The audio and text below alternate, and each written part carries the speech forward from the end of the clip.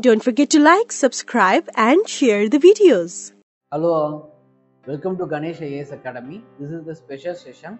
In this session, we are going to discuss about the previous year prelims UPSC questions. Okay, so in this session, we are mostly going to discuss about the economy questions. Okay, so this session is purely focused on how to approach the upcoming prelims, okay, and also how to find the key within the question, okay, and how to evaluate the pattern of the question and go for answering the question. Okay, first one are which of the question you have to focus, next one are which of the question you have to focus.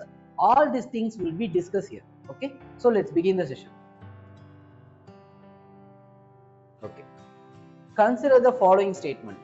Okay, most of the India's external debt is owned by the governmental entities. Okay, all of India's external debt is denominated in US dollar.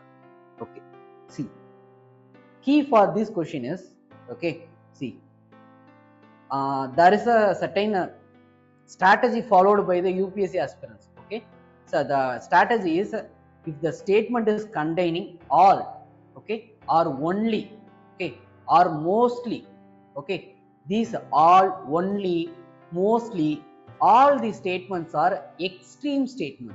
Okay, so if the statement is containing all, only, or mostly, okay, such a drastic level or extreme level statements, okay, so extreme level words within that statement means that statement will be mostly wrong. Okay, that mostly means 99.999% that statement may wrong, might be wrong. Okay, but still there is a possibility for 0.0001% that statement may also right. Okay, but mostly the UPSC aspirant follow the strategy of this 99.99%. Okay, so by the way, you can answer this question. Okay, so the statement is containing all of the India's external debt is denominated in the US dollar. Okay, so all, which means it is an extreme statement. Okay, so such a way also you can eliminate the statement 2. Okay, or else think. Okay, if you have a basic knowledge about the economy means you can easily answer this question. Okay, consider that India is having a global level trade. Okay, which means India is going trade with US, Germany, so African countries. Okay, also they have a huge trade relationship with the Southeast Asian countries. Okay, and also they have the trade with Russia, China. Okay, so even South Korea, North Korea. Okay, in such a scenario, how all the India's external debt is denominated in the US dollar. Okay, and also think that India is a member of IMF. Okay, in that there is a certain provision for SDR. Okay, special drawing rights. Okay, so that special drawing right is not at all a currency. Okay, so the special drawing right is a right to getting certain debt money. Okay, you have the right to borrow a money. Okay, that borrowing money may be in any currency. Okay, you can even buy it in a US dollar. Okay, or else in a euro, or else a British pound. Okay, so whatever means in the special drawing rights, you can have the rights to borrow a certain money. Okay, so in such a scenario, how will you claim that all the India's external debt is denominated in the US dollar? Okay, so in such a way also you can say that the statement 2 is wrong. Okay, if you have the knowledge about the forex of India, and you have the knowledge about the IMF, and if you have the knowledge about the STR means, you can say that all the India's external debt is denominated in the US dollar is wrong. Okay, so by the way you can say that the statement 2 is wrong. Okay, so this is the key. Next, most of the India's external debt is owned by the government entities. Okay, consider that. Okay, so India's government entities. Okay, India's government entities means Indian Railway.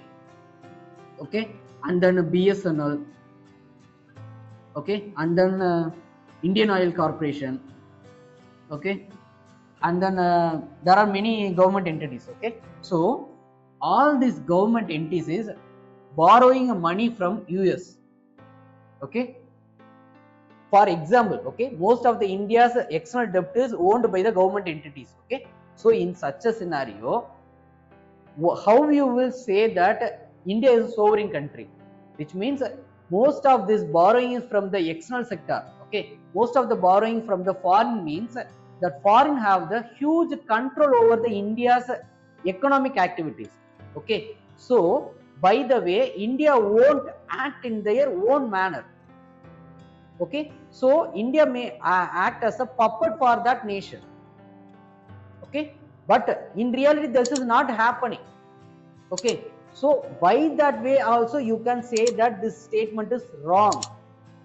Okay, you can also say it is most of, okay, all of. Okay, by that statement or by the way also you can say that both the statement are wrong.